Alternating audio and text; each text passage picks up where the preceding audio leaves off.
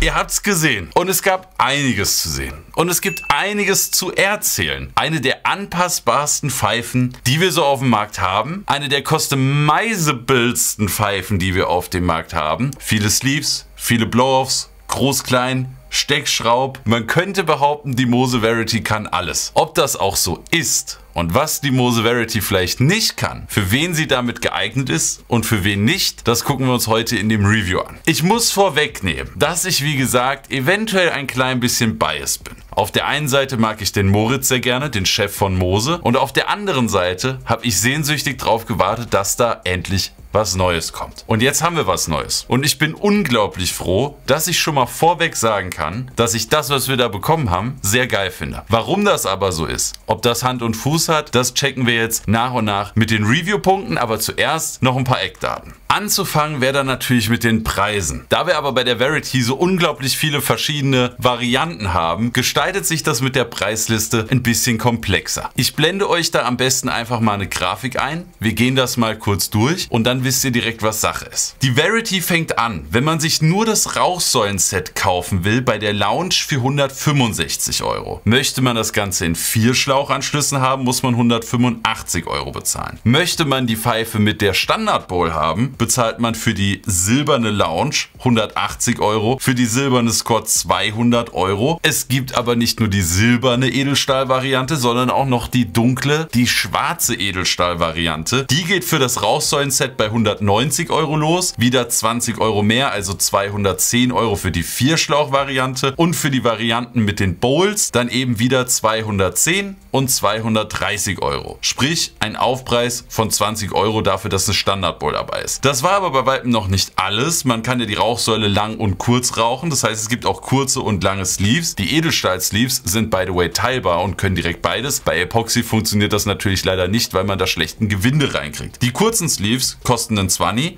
die langen Sleeves kosten 25 Euro. Es gibt aber nicht nur die Sleeves für die Rauchsäulen, sondern es gibt auch noch die Sleeves für die Schlauchanschlüsse. Da kann man sich entweder direkt einen 4er-Pack für 13 Euro holen oder man nimmt einen einzelnen für 4 Euro. Und damit kommen wir dann zum letzten Zubehörteil. Das ist der Steckbolladapter. Der kostet sowohl in Schwarz als auch in Silber 25 Euro. Wenn man sich jetzt also überlegt, dass wir 5 verschiedene Farben bei den Epoxy-Varianten haben, nicht nur bei den Rauchsäulen-Sleeves, sondern auch noch bei den Schlauchanschluss-Sleeves haben und dann auch noch das silberne Edelstahl und das Edelstahl in Schwarz dazu kommt, kann man sich vorstellen, was man da für Möglichkeiten an Kombinationen hat. Der Name von der Pfeife, Varity, ist da auf jeden Fall mehr als gut ausgesucht. Gut. Aber bevor wir da zu weit drauf eingehen, erstmal das Grundlegende. Was ist das für eine Pfeife? Und da habt ihr eben schon gemerkt, dass man da nicht einfach so mit dem Finger drauf zeigen kann, weil das Problem ist, dass du die Pfeife in so vielen verschiedenen Varianten rauchen kannst, dass das alles sein kann. Du kannst das als kleine Einschlauchpfeife mit einer Steckbowl haben. Du kannst es auf die große Schraubbowl packen. Du kannst das mit einem kurzen Taucher rauchen. Du kannst es mit einem langen Taucher rauchen. Du kannst es mit der langen Rauchsäule rauchen. Du kannst es auch mit der kurzen Rauchsäule rauchen. Oder mit Diffusor und ohne Diffusor. Und dann haben wir auch noch 6 verschiedene Blow-Offs, die ihr eben auch schon in den Cinematics gesehen habt. Das heißt, die Frage, für wen die Pfeife am Ende ist,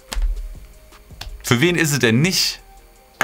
Aber bevor wir uns da zu sehr im Kreis drehen, und ihr merkt schon, das geht dann immer wieder so in diese Richtung, kommen wir einfach mal zu den Review-Punkten. Auf unserer Tagesordnungsliste steht Verarbeitung, Qualität und Materialien, Design und Blow-Offs und das Rauchverhalten, sprich Anzug, Durchzug und wie einfach funktionieren die Blow-Offs. Fangen wir an mit Verarbeitung, Qualität und Materialien. Bei der Verarbeitung kann man sagen, wenn man schon mal eine Moze Breeze 2 in der Hand hatte, dann wird man da nicht enttäuscht sein, denn genau das kriegen wir eben wieder auch bei der Varity. Und die Qualität von der Breeze 2 war absolut in Ordnung. Da gab es nie irgendwas zu meckern. Es gibt vielleicht das ein oder andere Gewinde, vielleicht Stimulation, die auch deutlich teurer sind, wo das Gewinde noch einen Ticken sanfter läuft. Aber das Wichtige ist, ich hatte niemals Probleme mit Gewinden, den Anschlüssen oder sonst was bei der Breeze, außer vielleicht einer Kleinigkeit, die aber auch Geschichte ist. Und zwar hatten wir bei der Breeze einen Schlauchanschluss mit einem O-Ring. Das ist vorbei. Wir haben jetzt einen vollwertigen Schliffanschluss ohne O-Ring. Und das ist eine sehr geile Neuerung, weil diese O-Ringe mit der Zeit wurden die vielleicht porös oder sind dann kaputt gegangen. Mir ist das ehrlich gesagt sehr selten passiert, aber manche Leute haben da wohl ein bisschen viel Gewalt angewendet und dann ist so ein Ring halt mal hops gegangen. Abgesehen davon, wie gesagt, Gewinde laufen wunderbar, das Glas sieht in Ordnung aus,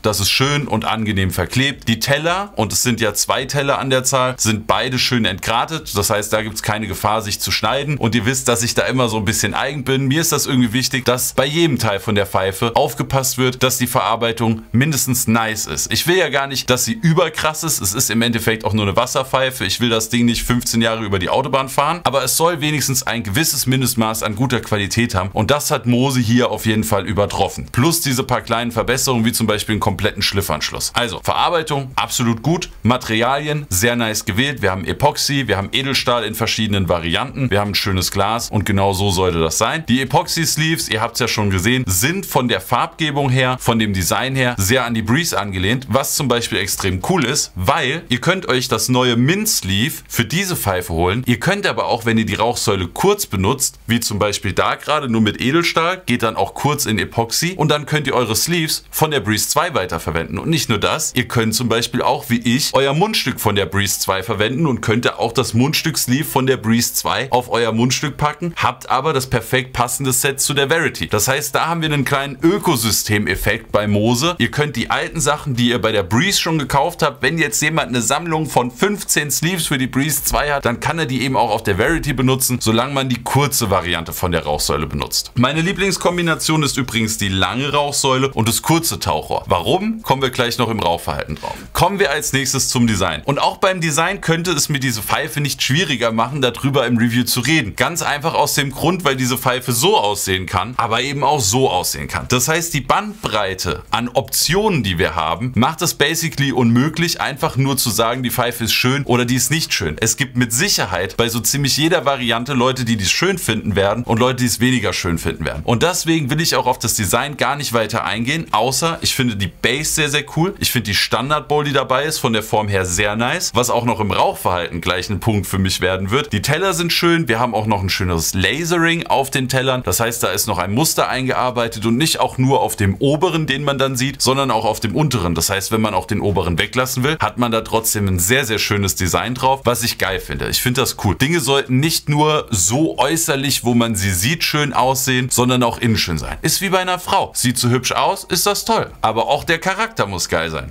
Und so ist das eben auch bei der Varity. Was ich sehr cool finde beim Design sind auf jeden Fall die ganzen Anpassbarkeiten. Das heißt, wenn jemand sagt, oh, ich finde dieses Mint super schön, dann kannst du dir das an die Rauchsäule packen, du kannst dir das ans Mundstück packen, du kannst das an den Schlauchanschluss packen. Du kannst aber auch ganz wilde Kombinationen fahren, wie zum Beispiel den schwarzen Edelstahl und die pinken Sleeves am Schlauchanschluss. Du könntest dir sogar verschiedene Schlauchanschluss-Sleeve-Sets kaufen, um die dann zu kombinieren, und dann ist ein Schlauch, den immer deine Freundin benutzt, pink, deiner ist immer mint und der für deine Kollegen sind zwei blaue oder so. Und das kannst du dir dann komplett wild konfigurieren, wie du das willst. Für mich wäre das ein bisschen zu viel Kirmes, so viel Farben zu mischen, aber hey, you do you, boo. Und dann haben wir beim Design natürlich auch noch die Option, den Steckbowl-Adapter zu benutzen und die Pfeife in der kleinen Variante auf einer kleinen Steckbowl zu rauchen oder in der langen Variante auf einer großen Steckbowl zu rauchen. Was eben durch die Option auf hunderte verschiedene Steckbowls schon wieder hunderte Optionen beim Design sind. Ich könnte ja jetzt noch lange drüber philosophieren, aber ich kann mir gut vorstellen, dass das eine Pfeife ist, die sich jeder irgendwie so zusammenbasteln kann, dass er sie schön findet. Außer vielleicht Tradi-Raucher.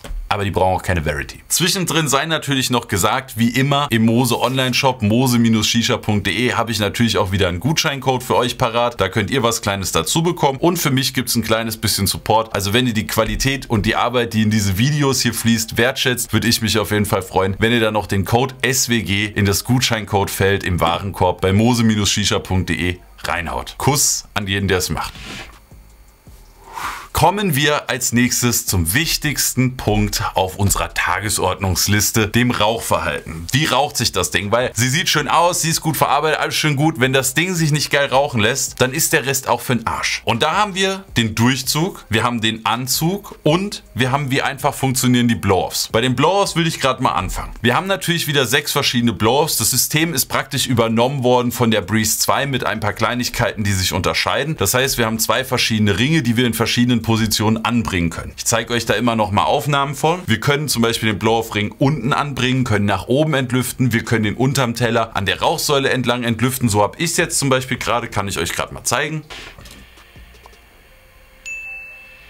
Übrigens auch meine Lieblingsoption, nicht der Teller Blow-Off. Der ist auch cool, aber den habe ich bei meiner Breeze satt gesehen. Und ich finde, bei einer langen Rauchsäule kommt das irgendwie geil, wenn der Rauch da schön dran runterfällt. Und wir können den Blow-Off-Adapter auch noch umdrehen, sodass er so eine Rauchbombe auf dem Kohleteller veranstaltet. Sieht eigentlich auch ganz cool aus. Wie einfach funktionieren die Blow-Offs, das kommt natürlich drauf an, wo man den Blow-Off platziert. Wenn man ihn direkt unten an der Base platziert, ist er extrem leichtgängig. Aber wenn man ihn oben zwischen den Tellern platziert, ist er etwas weniger leichtgängig, aber immer noch easy. Das heißt, bei keiner der Blow-Off-Varianten hatte ich irgendwie das Gefühl, ich muss da jetzt reinpusten, damit da irgendwas passiert. Das war immer wunderbar. Also ich hatte da keine Probleme mit oder so. Ja, und auch bei den Blow-Offs muss man natürlich sagen, sieht einfach geil aus und hat man dann natürlich auch wieder die Kombinationsvarianten, auch mit den verschiedenen Sleeves, die da eventuell noch kommen würden. Wir hatten ja auch schon Sleeves, die dann so gemacht wurden, dass da noch ein Drache an der Rauchsäule war oder dass da ganz viele Löcher in der Rauchsäule waren, wo die Blow-Offs rauskommen. Und ich denke, auch das können wir alles noch bei der Varity erwarten. Wenn nicht von Moze, dann garantiert noch auf dem Markt. Also auch in Zukunft wird es da bestimmt wieder coole Sachen für die Varity geben. Durchzug. Einer der Punkte, die mir am wichtigsten sind. Und bei der Breeze war der schon wunderbar, hätte aber noch so ein Ticken mehr sein können. Und auch da müssen wir jetzt natürlich wieder ein bisschen unterscheiden. Auch wenn der Durchzug eher technisch bedingt ist und nicht bauartbedingt, im Sinne von wie groß, wie lang, wie weit ist der Weg, den der Rauch zurücklegen muss, ist der Durchzug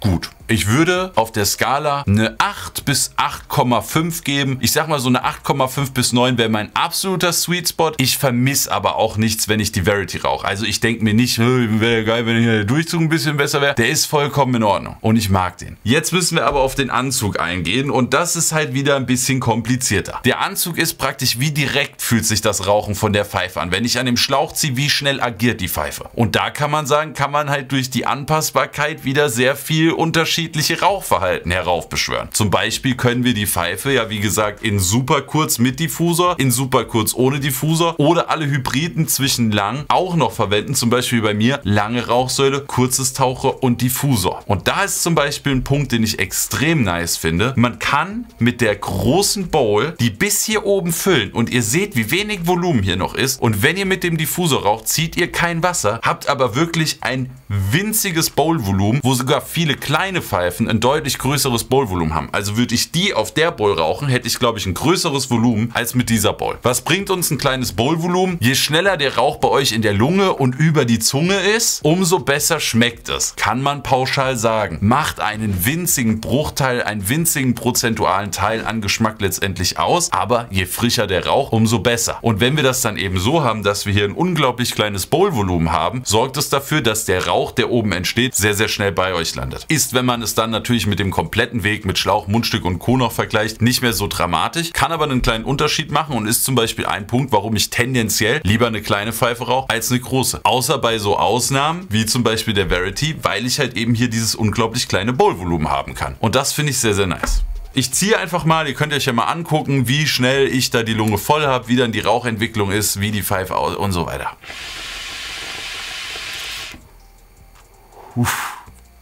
Aber schon ein guter Zug. Da stand noch eine Sekunde der Kopf. Na, also ihr seht, Durchzug ist geil, mit dem Diffusor natürlich super smooth, relativ leise. Man kann sie auch blubbern lassen. Wenn ihr es blubbern hören wollt, würde ich definitiv natürlich ohne Diffusor rauchen und dann aber auf einer anderen kleinen Bowl, weil wenn ihr so ohne Diffusor raucht, dann wird das langsam eng mit dem Wasserstand oder ihr macht hier eben das lange Tauchrohr dran und raucht dann ohne Diffusor. Das funktioniert auch wunderbar. Ja.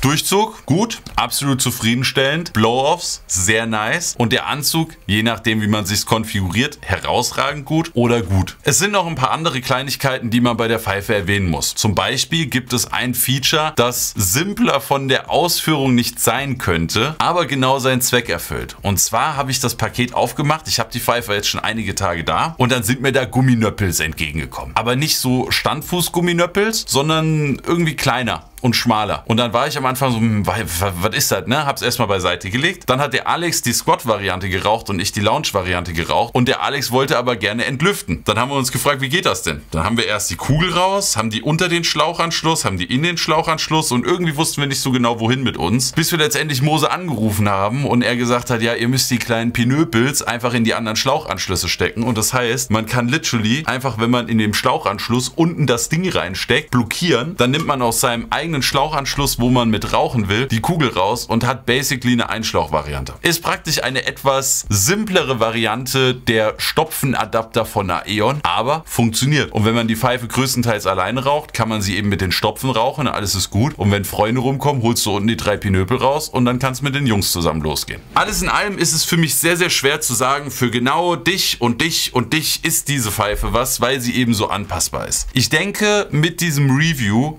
konnte ich euch einen schönen Überblick über die Pfeife geben. Vom Rauchverhalten her geil, von der Qualität her auch geil. Für wen die Pfeife ist, wie gesagt, ich wüsste nicht, für wen sie ist, außer sie gefällt euch einfach optisch nicht, weil man eben diese unglaublich vielen Anpassbarkeiten hat. Um den Bogen zum Anfang zu spannen, ich bin extrem froh, dass wir eine weitere Pfeife von Moze haben. Ich bin sehr froh, dass ich sie euch endlich hier auf YouTube zeigen darf und ich bin froh, dass ich sie euch die letzte Zeit dann auch endlich auf Insta zeigen dürfte, weil ich sie so lange vor euch geheim halten musste. Ich bin gespannt, was ihr zu der Pfeife sagt. Lasst mir gerne eure Gedanken unten in den Kommentaren da. Ich hoffe, das Review hat euch gefallen und konnte euch vielleicht ein bisschen bei der Kaufentscheidung helfen. Wenn dem so ist, dann gerne noch ein Abo dalassen oder einen Daumen nach oben und dann bis zum nächsten Mal. Macht es gut, eure ShishaWG.